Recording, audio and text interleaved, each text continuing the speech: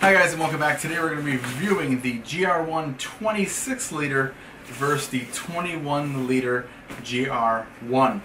This one, the only difference really from the looks and aesthetics are just this little piece here, which is embroidered into the bag. It was basically a special buy thing and we ended up buying it. So this is the 21 liter, this is the 26 liter. The bags are literally identical minus the size. So as you can see, this one's a little shorter, this one's taller. As far as width, let me compress that, they are the exact same width. So really what you're looking at is the extra height on the bag. So let's take a look at what each one will look like on me. So this one here, the first one we're going to try on is the 21 liter. Again, it's identified as a 21 liter. Just look for this symbol here. Again, this doesn't normally come in the bag, but this is the version of the 21 liter bag GR1 I have. So let's take a look at how it looks on me. I'm just going to adjust the shoulder straps here, and I'll be right back.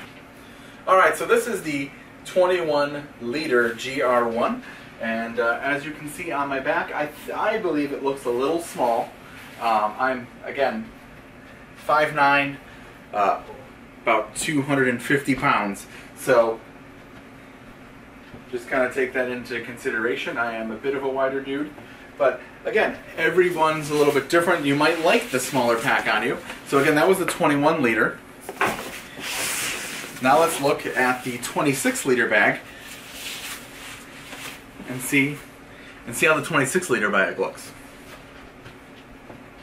So this is the 26 liter GORUCK GR1, and personally I think it fits a bit better on my back, although it is sagging a little bit right now, I noticed. So let's crank it up a little bit. Again, really nice straps on these, just make it perfect. Alright, so let's take a look now. So again, preferably I actually like the GR1 26 liter bag personally. So what I ended up doing is I bought this bag first, the 21 liter, and then I thought it looked a little small on me, and I used it for a while, and then eventually I came around and I ordered the 26 liter GR1, and then I gave this one to the kid to use as his school backpack, and he loves it because he could, you know, put a strap on there for his water bottle. Again, he likes that type of thing. If you notice mine, I don't put anything on my GR1. I like the way it looks just right out of the box.